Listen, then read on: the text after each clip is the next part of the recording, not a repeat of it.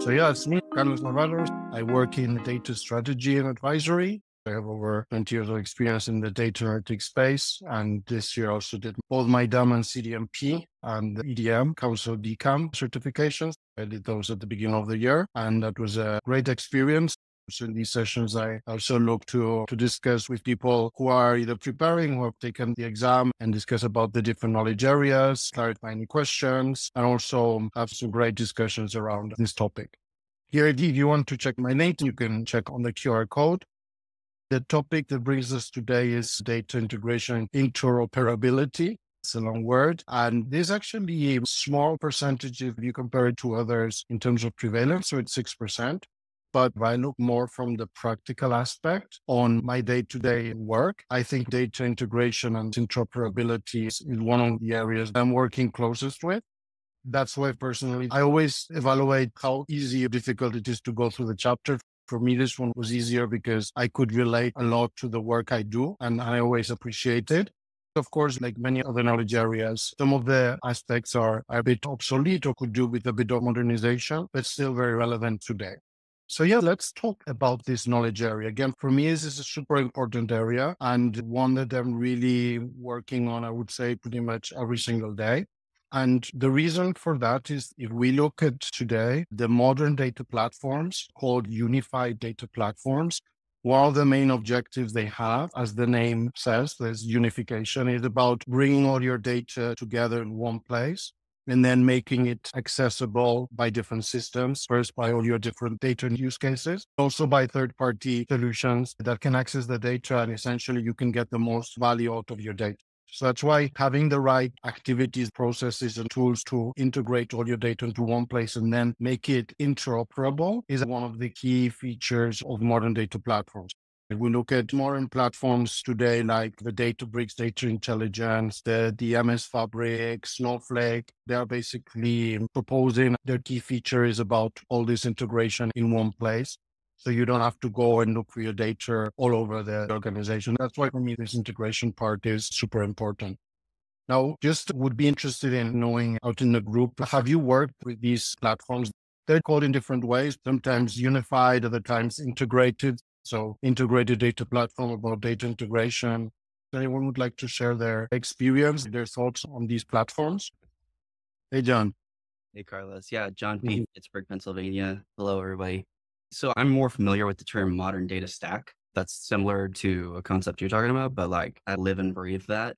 Implementing tools, integrating, doing like historical backfills and setting up reverse ETL, and then also have governed data source activate downstream.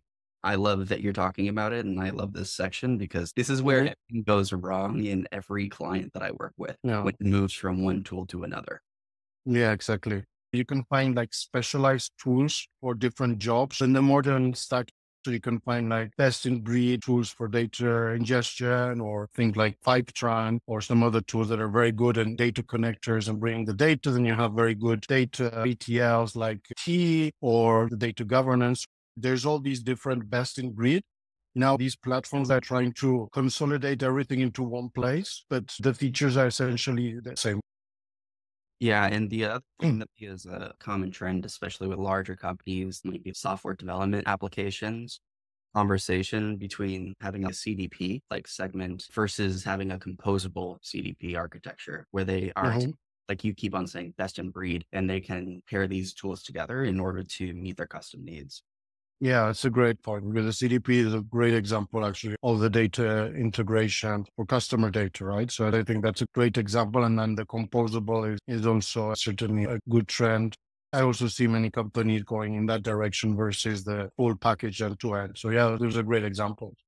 DMBOK considers this data integration and interoperability as managing the movement and consolidation of data within and between applications and organizations. This is super important. I personally don't necessarily refer to them in that way, especially the second one, because it's a very complicated word to use. As John mentioned, I would say in top 3 of pains we see at organizations is bringing data from operational systems into more analytical ones and all the cumbersome process from connecting the data, but then all the changes that happen in the operational systems, which then have impact on the downstream systems or on the analytical system.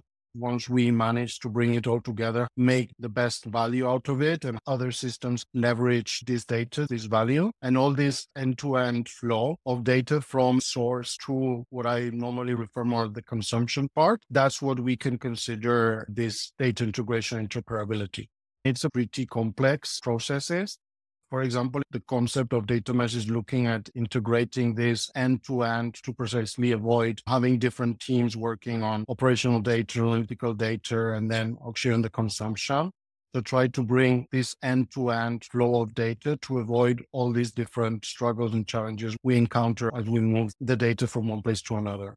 Data mesh is still a concept that some companies are doing in some way or another, maybe on different versions or taking pieces out of it, but most of the organizations basically taking data from a wide range of data sources, which could be internal data sources, it could be external data sources, it could be structured data, unstructured data, streaming data. What we are looking at achieving is how we can properly move the data and consolidate it inside a data lake, a data warehouse, a data lakehouse, and get the best value of it. This is the objective we are looking here. And this is obviously a key in realizing value to data. So why we do it, there's a lot of different reasons why companies invest so much in this effort. And there are 4 specific objectives that we can read in the chapter. One is providing data security. So ensuring regulatory compliance and making sure we deliver it in the right format and the time frame needed. So that's another important aspect we look here, because when there's different systems involved, sometimes there's a lot of data latency. So we need to make sure that we actually can provide data on time in order to provide value. I work a lot in the CPG industry, where it's critical, for example, when you get data from sales in supermarkets and hypermarkets, to get them ideally from the point of sales data into the analytical system and analyze the sales for the previous day first thing in the morning. That's one of the key SLAs we always look for. And therefore, you need to make sure that your process is really strong and that you get the data on time. Then there's obviously the aspect of lowering the cost and complexity, managing solutions. So that's a big issue I also see in different organizations, especially when you have different vendors working in an organization, everybody's doing things in different ways.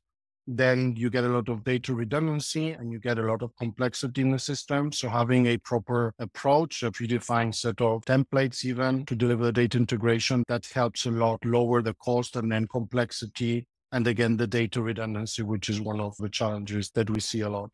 And then obviously the key objective ultimately is to both support business intelligence, analytics, master data, and also other third-party systems that might be using the data. So that is a key part. Yes, John, I see your hand is up. Something that I love about this chapter, and that I think is really an opportunity for people who are studying for the CDMP, is that whenever you have a project that comes up around integration, it's like an opportunity for change management in your organization, because it's typically an opportunity to implement good governance and good data quality practices if your organization doesn't embrace them already. Because you have an opportunity where you're integrating a new tool, and so you have a clean slate with that tool. I find that it's important to identify all the bad practices that you're using in those systems so that you can use that opportunity to implement best practices, even if it's just in that one hand. Yeah, I totally agree. And it's fundamental that you do it from day one, because trying to do the data governance after gets into too much complexity and too much of the work. So I totally agree. Having in mind the data governance from day one is super important. I want to share something about that one as well. Since you mentioned about data governance, I believe that you cannot just implement a perfect data governance, because it will also depend on the corporate culture of how the business works. For example, I have a client here in Hong Kong wherein they belong to the same company, but they belong to different departments. So it means that they have a different cost centers. They have a different IT costing for each department. And then there was this department who's extracting the data, but unfortunately, it has to be used by the other departments as well. However, instead of just giving them access to the data, they want to have copy of their own, because each department actually works in silos. So it's difficult to just tell them or recommend that, hey, it's a lot better if we have a data lake set up. We can share data across department, set the access rights. But again, it's not that easy, because it depends on the culture and how the business works. Yeah. Thanks for sharing.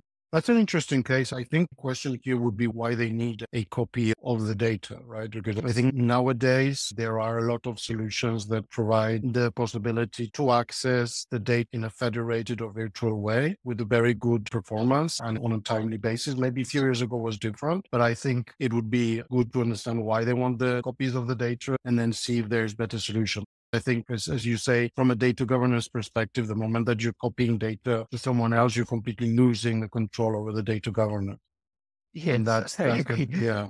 Yeah, because duplicating a data is actually a sin, right? And it's not a good data governance practice. But then politics is very strong there. And then each departments have their own agendas. And then there's the one who's on top of them or the executives that gives the direction of the governance. There's no executive that wants the process improved. What they care about is the result that each department or each line of business would be able to have. Yeah, that's what's important to them.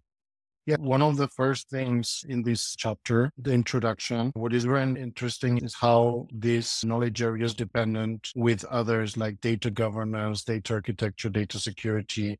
The case that you were mentioning, I would be very afraid about data security. The moment that you start sharing data with other systems and you lose the access on security, you are in a big risk of people who are not allowed to use the data to start accessing the data in the wrong way. Especially we're talking about sensitive data, that is a big risk. Unfortunately, to the case you're mentioning, many organizations don't do anything until they have a big issue happening where it's too late and the impact is too big. I think by sharing them the risks they are facing and looking from the different perspectives from not only governance, but security, even cost, dependency on data storage and operations. You're copying data, you're duplicating data. The cost of data can be super huge. And if you look at some of the approaches described in this chapter, I think right now there's very powerful data sharing where it doesn't require the movement of data from one place to another. So again, if we look in the Databricks platform, you have this Delta sharing that creates a secure connection, movement of data, this interoperability we're looking for, but without risking the governance and the security and in a high performant way. So I would recommend is doing a risk assessment of what could happen if they don't implement these best practices. It's a great case you share. Thanks a lot for sharing that. Generally on the chapter, we look at the benefits because I acknowledge and I always say that in the DMBOK, there's a lot of best practices and a lot of recommendations on how to approach it. The book mentioned that doing everything properly can be very costly. You do need to invest in doing all these different things in a proper way. That's why it's very important to be very clear on the benefits for the organization. So then when you present the business plan or the request for investment, preparing a risk assessment and potentially changing or strengthening the data governance, it's very important to be clear on the benefits, the value that we get. In this chapter, there's a few benefits, but there are three that for me are super important. One is, again, efficient data movement. So efficient from moving data in the right format, on the right time, also in a secure way. Reduce the support and staffing costs. That's an important area because, again, without having these proper practices, you are duplicating a lot of work, you are duplicating a lot of data. So you end up with a lot of redundancy. And that for me is an issue that I could say any company I've worked with have always had this issue in one way or another because it's also to a certain point is difficult to manage perfectly. It's one of the benefits we should be going after. And then again, complying with data handling and regulations. This is super important. Also now when we have AI in the game and AI is one of the consumers and getting access to the data, we want to make sure that we comply with all regulations on data. So these are some of the key benefits, but there's many more. Maybe any of you would like to share from your expertise while implementing these practices, what are the benefits you've seen or what are the benefits you think should be leveraged to build the case in delivering these best practices? Yeah, I mentioned this in a quick post. I think that the documentations and planning side of this is super important.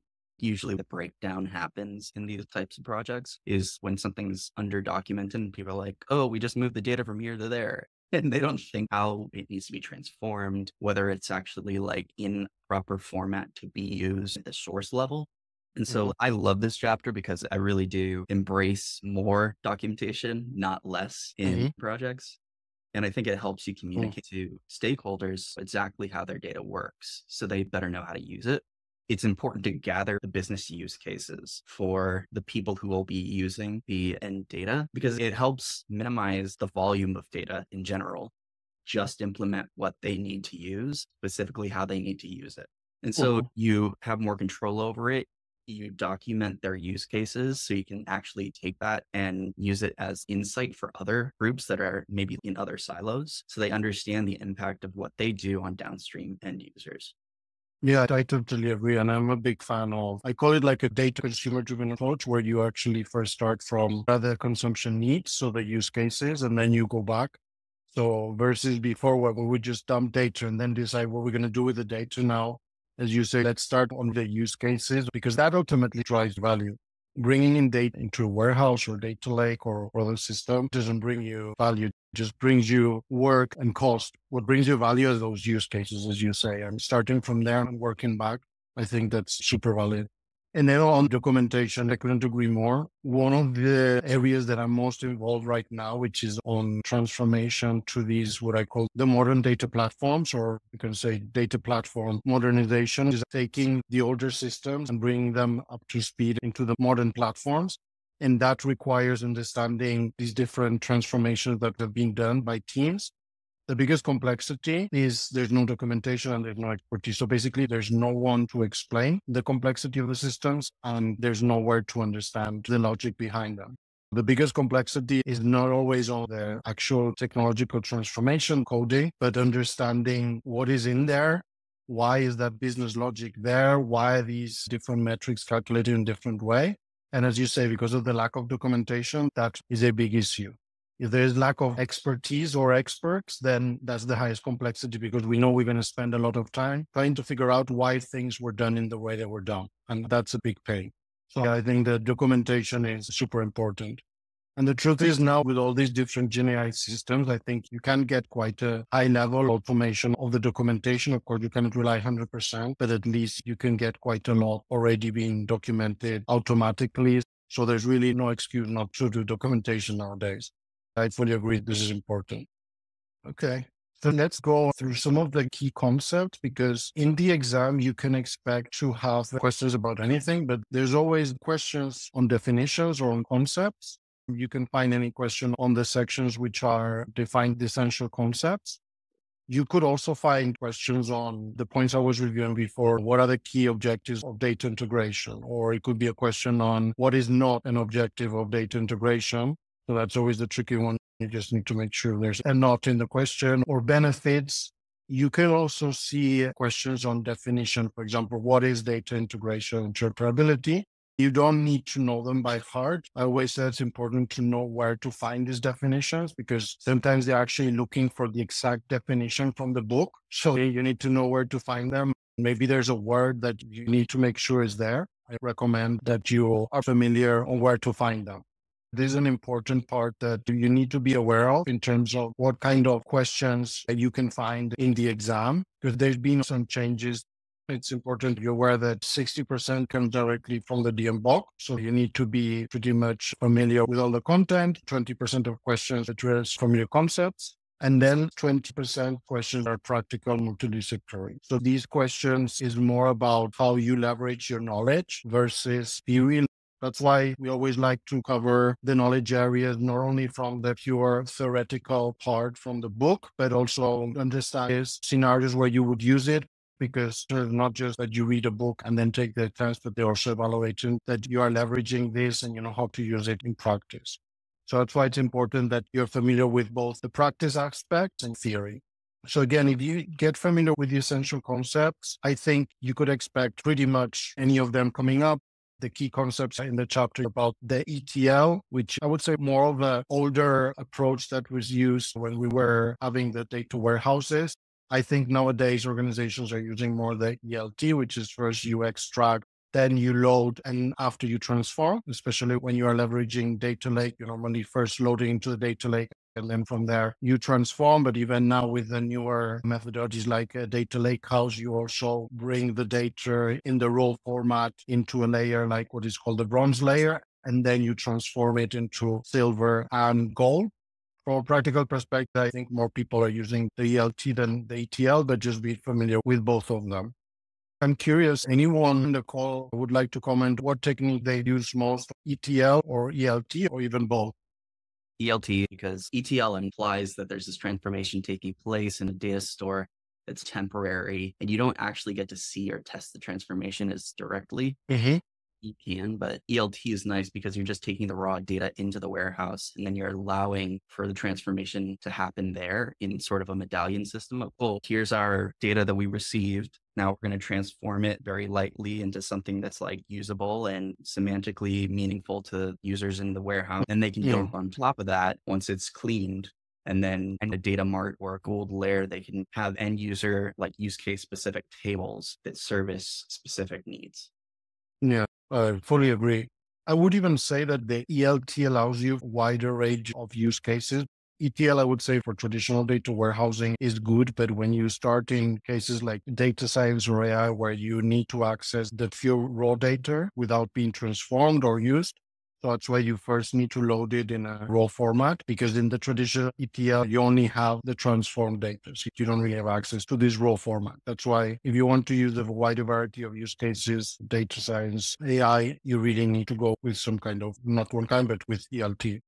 Then there's the topic of the latency, which I also mentioned before. That's a very important topic, both in terms of the concepts in the chapter, also in real life, because most organizations will want their data to be available for analysis as soon as possible. But in some cases, it's really critical to have it either near real time or even real time.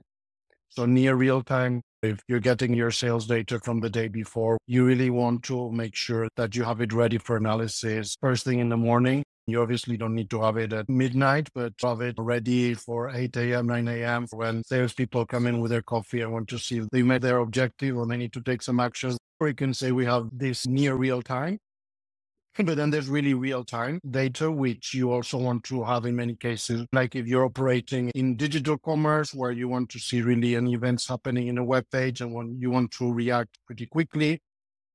If, for example, you have one of your consumers doing some shopping and you want to do some quick analysis and recommend some of the products, you really need this real time. I see it a lot in the manufacturing area. So especially when you have IoT devices and you really want to get the data from these systems if there's some failure pretty quickly, so that you can act on it without issues on the production.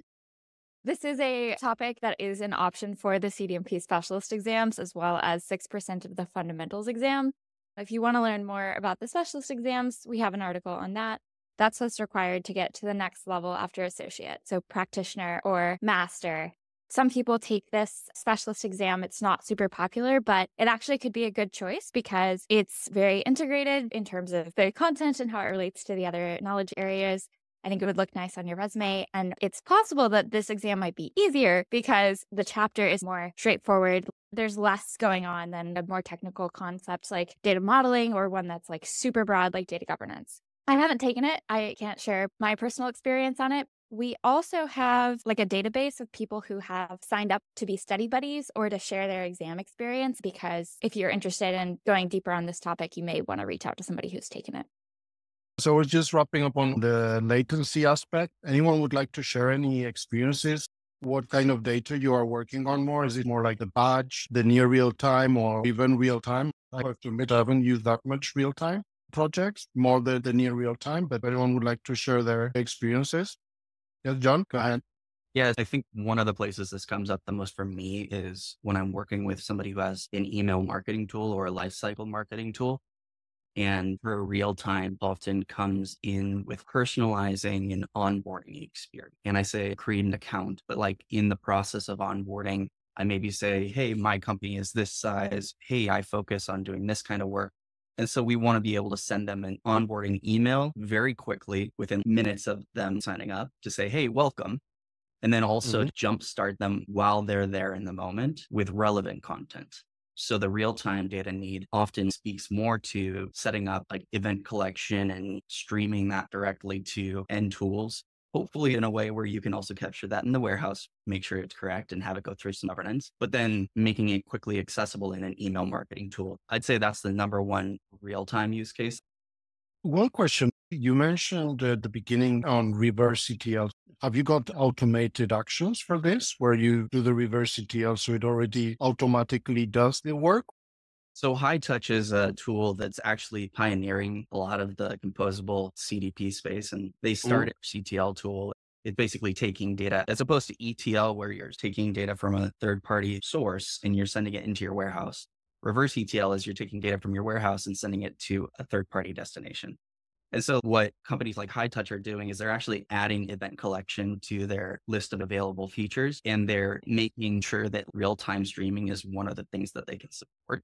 So it's not a reverse ETL feature, but it's definitely something that people in that space are thinking about, like High Touch and Census. I don't know if that answers. No, it's a great case. It's an area I haven't personally worked. I've read a lot about it, but it's great to hear some actual practical cases because I haven't had the opportunity to work in this area. So thanks for sharing that. And CDPs are the easier way to go with events like real-time streaming. Okay, good. Trisha, you have your hand up?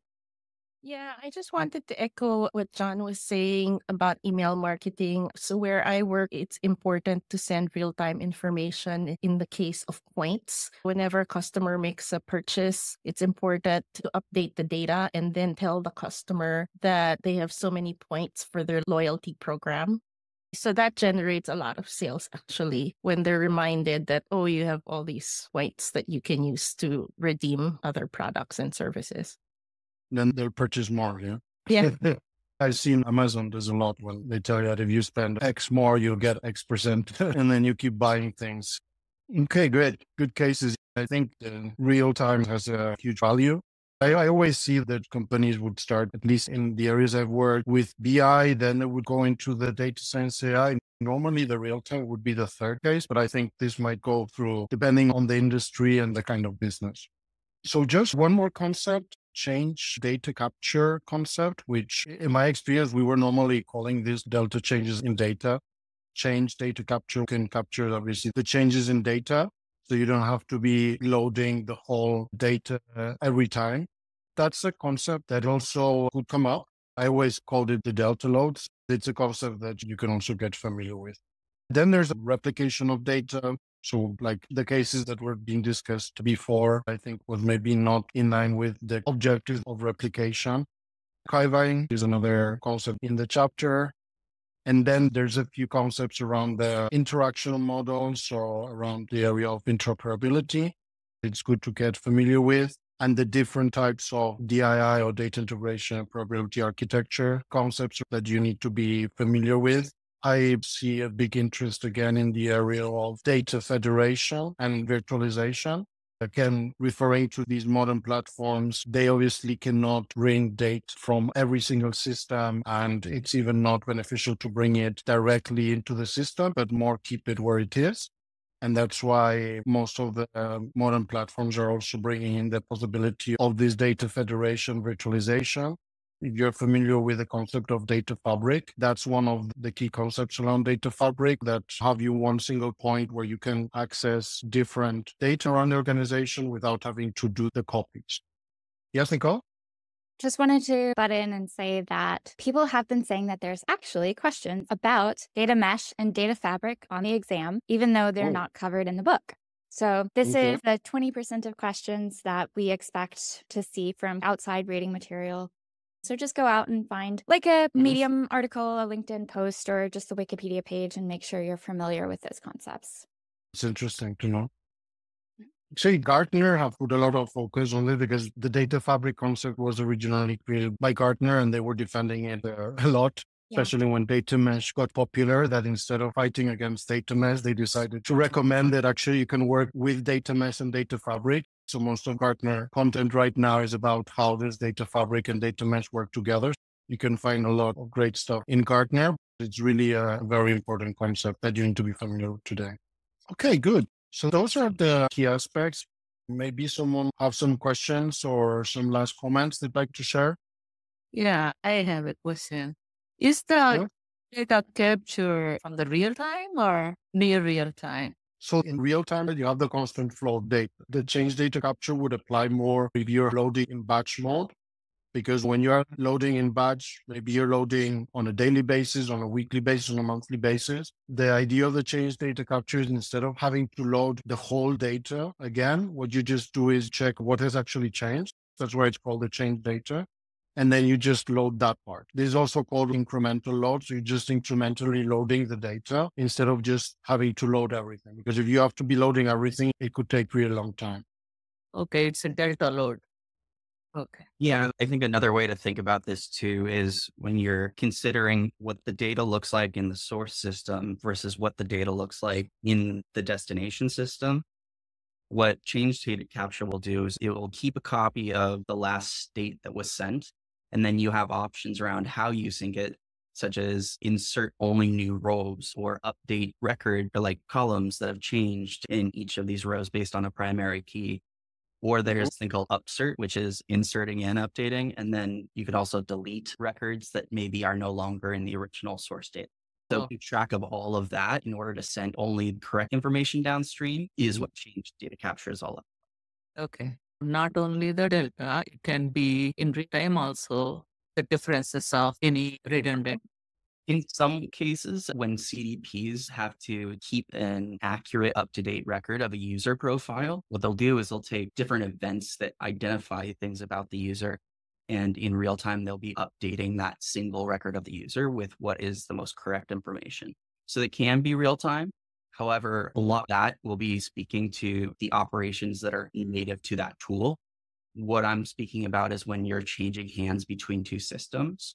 It also applies on like a non-real-time situation where you're trying to have a governed approach to updating information. But yeah, in both cases, it can be applicable. Good. Thanks, Jen. Thanks, Carlos. Feel free to disagree with me there, Carlos, if you have another opinion. Oh, I think you covered it perfectly. It's an important concept, so I think it is good to clarify it and be familiar with, because it is one of the questions that could be coming up in the exam. So it's good to clarify these. I just have a question. Is the new branding actually in the industry for the data mesh or data fabric? Because it is taking as a technology and domain, right?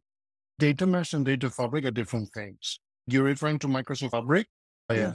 Microsoft Fabric actually combines both, because one of the way it's designed is following the data mesh principles where you can define the domains, the data products. So I would say more the data mesh aspect. But then one of the objectives of the Microsoft Fabric is bringing all the data across the organization into one place, which is the MS Fabric. So I always see MS Fabric leveraging data mesh and data fabric, but these are two different concepts. They're not the same thing. As I mentioned before, Gartner does a good job on comparing both and showing how they can work together. Thanks a lot, everyone, for joining, and really appreciated the interaction. The comments and questions was really good. I'm really happy everybody also see this as an important chapter. So thanks a lot for joining, and hope to see you also in the future events. And for some of you, have a good evening. For others, good morning. And for the others, good afternoon. Thanks, everybody.